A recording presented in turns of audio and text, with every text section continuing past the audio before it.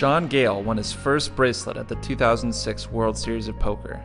9 years later, the 61-year-old Englishman won his second WSOP title, topping a field of 1,791 players in the $1,000 No Limit Hold'em Turbo event to win his second bracelet and the first place prize of $298,290. Card Player TV caught up with him after his bracelet ceremony, which drew a standing ovation for Gale from the players in the Brazilia room. They were so generous, my fellow players, I can't thank them enough.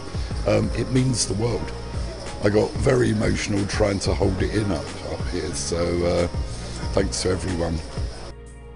Of course, winning a bracelet is something to celebrate, but Gale's victory was over more than just a big field of players in this event. Well, I was diagnosed for brain tumour. Been in and out of hospital for the last 3 years. When medication didn't work, they decided brain surgery was an option.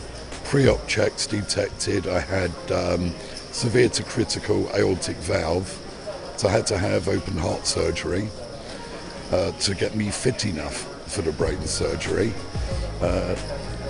Being typically British and doing everything backwards, I died the night after the surgery and they had to resuscitate me. So I'm just so grateful to be back here. 2 lots of brain surgery later, both unsuccessful, and I feel great.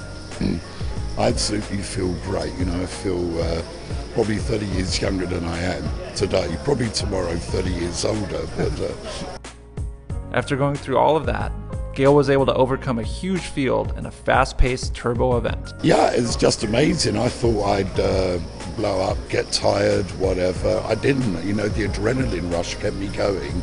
And I got very, very lucky. But I believe everyone that wins any tournament has got to get lucky a couple of times or avoid the bad luck, at least. And I did. I sucked out on a couple of people who I apologise to.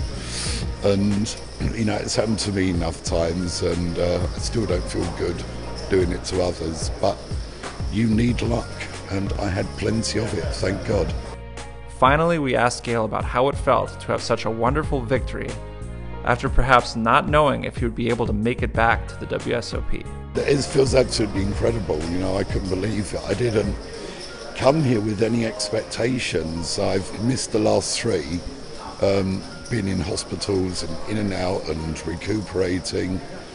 And I've been depressed every time the World Series has come round.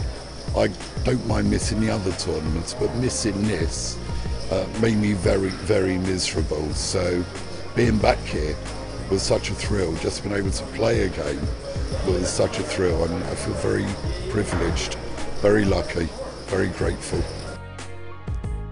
Congratulations again to John Gale, the $1,000 Turbo No Limit Hold'em champion at the 2015 World Series of Poker.